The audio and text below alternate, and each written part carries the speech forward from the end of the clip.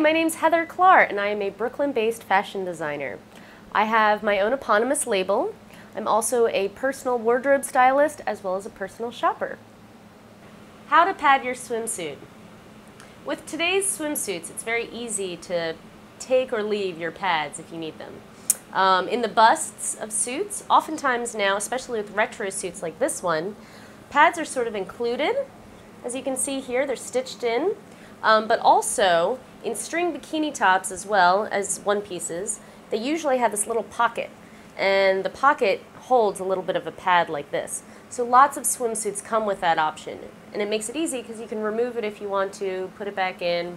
You can also, in string bikini tops or halter tops like this, you can also place the swimsuit padding in there, and that'll enhance the cup.